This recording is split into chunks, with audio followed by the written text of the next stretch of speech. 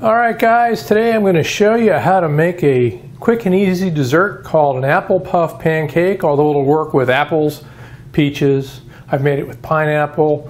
Any kind of fruit really does work well. And the beauty of it is, while it's kind of like an apple pie, you don't have to bother rolling out crust. How cool is that? Because it bakes its own. So what you're going to need are 4 eggs, a couple of apples, some cinnamon, 3 tablespoons of either butter or margarine, some raisins, 1 cup of milk, and a dash of vanilla. Also, if you want, you can add some nuts. I'll probably throw some walnuts or pecans into the mix just to give it a little bit of texture. Other than that, what you're also going to need is you're going to need either a skillet, or in my case, I'm going to use a little wok to make this thing because we're actually going to bake it, but we'll start setting it up over on the stove top. So let me come right back and I'll show you how we're going to get started with this bad boy. Okay, we start off by putting a slow burn under our pan, and we will start by putting in the butter.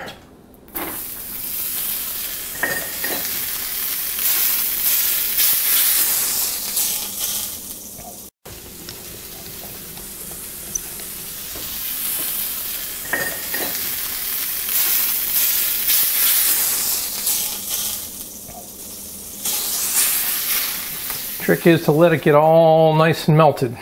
And if it gets too hot, turn down the stove as I just did. And into that we're going to add our fruit, which in this case is apples. I'm going to put a couple of them in there.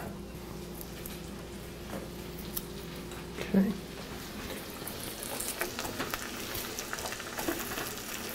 And into that I'm going to add some raisins. In this case, these are actually raisins that I have steeped in some sweet wine, which makes them even better.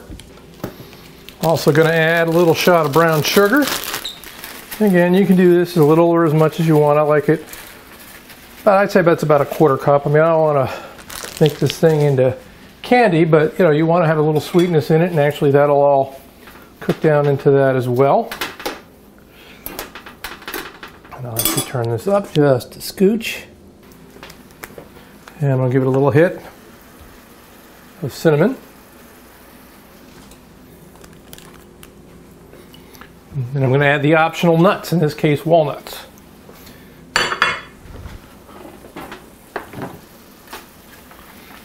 And you just want to let this all cook down until the apples get just a wee bit soft and the sugar gets incorporated into the butter.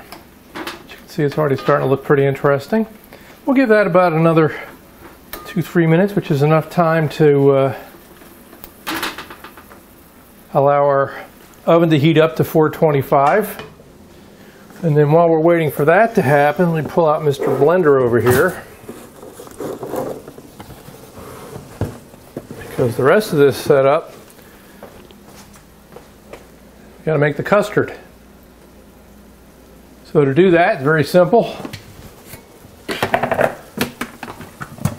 We simply put our cup of milk in the blender, and then we'll add our 4 eggs.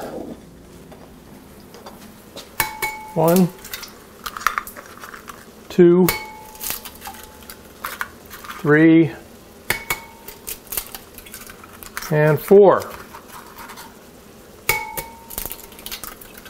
Going to give this a little shot of vanilla, just a little bit. There you go. And then we'll just let it whirl.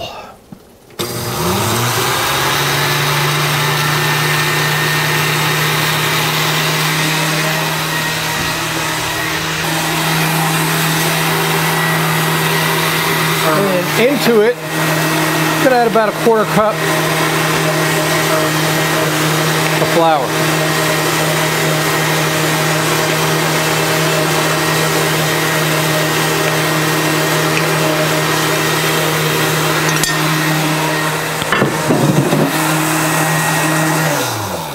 So into it I added about a 1/4 cup of flour. So now we're good. We're just going to let these cook down just another minute or two. Then we're just going to pour our custard mix on top. We're going to pop this bad boy in the oven for exactly 20 minutes. And the important thing is no peeking. Here we go. Just pour the custard over top. Well, custard to be, it's actually just an egg milkshake at this point. And then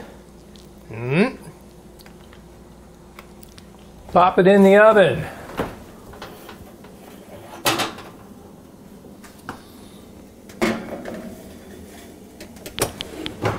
And last but not least, set your timer. Be back in 20 minutes to see what we have brought. There you have it, the apple puff pancake. Easy to make. It's great with ice cream or even on its own. Just cut it up like a pie and serve it. If it's not quite to your sweet tooth liking, feel free to add a little drizzle of pancake syrup, because after all, it is a pancake. But actually what it is an apple custard pie without a crust. Easy to make, feeds, like I said, 6 to 8 people, depending on how big of an appetite you've got, and you can whip it up in all of 30 minutes. Until next time, enjoy the simpler things in life with Man Cave Munchies.